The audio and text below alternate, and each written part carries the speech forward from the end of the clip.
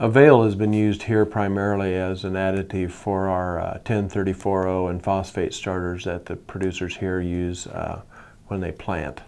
It goes right by the seed. With 2x2 is primarily where we put it. That's the majority of our use. Now this past year we've seen a lot of guys impregnate the dry fertilizers, that is broadcast. We feel primarily with this production type here that the 2x2 placement by the seed is probably the biggest bang for the buck. So that's what we try to promote. We've seen up to 20 bushel yield increases, standability where we have high winds here in south central Nebraska plays a big part. So standability has been an issue that we've seen results from. Guys like to harvest at 4.5 to 5 miles an hour versus a tangled mess at 1.5 miles per hour, and we feel you're getting your investment paid for dramatically. So that's how we try to position AVAIL in our market.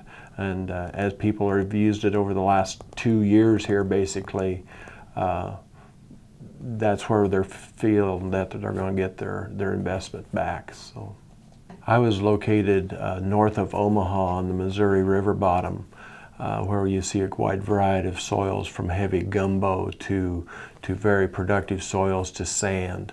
I was actually working with United Suppliers as a retail manager then, and they introduced it to us at one of our sales meetings, and I felt with our diversity of soil types that it would be a big player for us, or could be.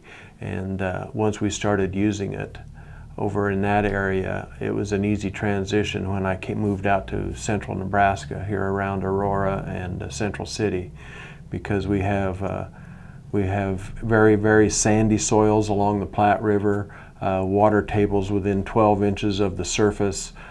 We felt that this would be an ideal place to use this product, and in the growing season of 2008 and now so far in 2009 we've seen some of the results, and we've got proven records of our plots that we had in 2008 where in fact it has helped stabilize the phosphates in these light soils, and even on the what we call the bench up here above the river where we have very good soils, it has increased our standability and dry down to the effect more than maybe yield.